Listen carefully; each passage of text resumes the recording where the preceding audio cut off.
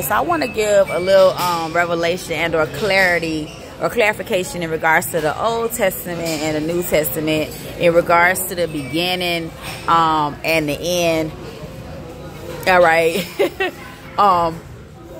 So I want to talk about the Old Testament before the fall took place in the garden with Adam and Eve, right? So before sin came in the garden, right, it was heaven on earth, y'all. Everything was pure. Everything that God made was pure. It was for him. He made it into his likeness and his image. Heaven was on earth, right? And then in came the serpent, which deceived Eve and brought sin in, right? So that caused the fall of humanity. Okay, so a lot of sin entered, you know, a lot of death entered. Okay, death entered. All right, and so God said, well, I gotta send a savior. I gotta send my son to as a ransom to redeem humanity, to get rid of this sin. And so what happened is, when he sent us Jesus, right, since so many fell into flesh, they fell out of the spirit and they fell into flesh and sin and death, right? When God sent Jesus, he died on the cross for our sins, redeeming us from that law, from that flesh, right? And then giving us a choice, right? Placing us under grace, but giving us a choice.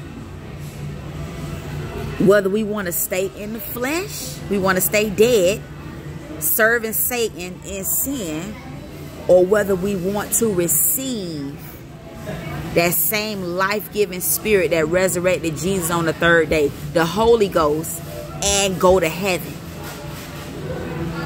The Holy Ghost is the indescribable gift. It is the power of God, the sevenfold ministry of God.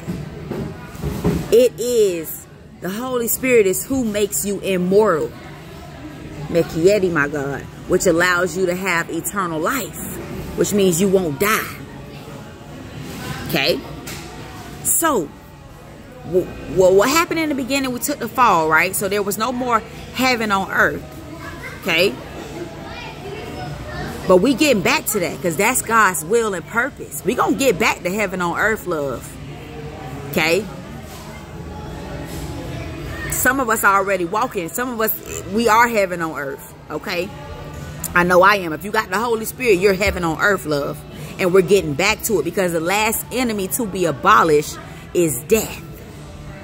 So, that takes us back to the New Testament, where Jesus is the Savior, the Messiah, the one that you must go through and believe in order to be saved. Okay? So God gave us free will.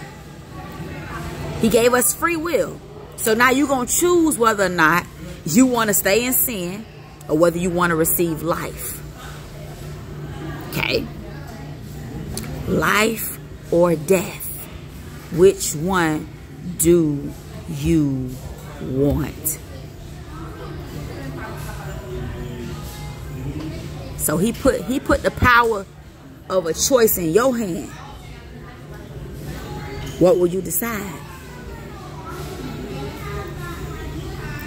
See, if you don't have the Holy Spirit, then you're not going to heaven. The last enemy to be abolished is death.